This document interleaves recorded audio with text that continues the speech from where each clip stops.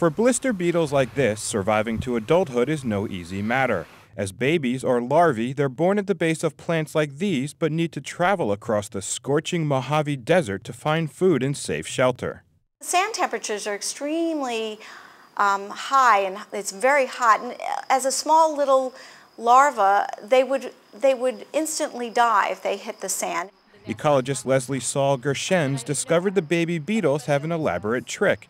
They climb up the plant stem, bunch up into the shape of a bee, and work together to emit a chemical that smells like a female bee. A male bee comes by to court his new girlfriend. If he gets too close, the larvae hop on and hold on for dear life, then go for a ride.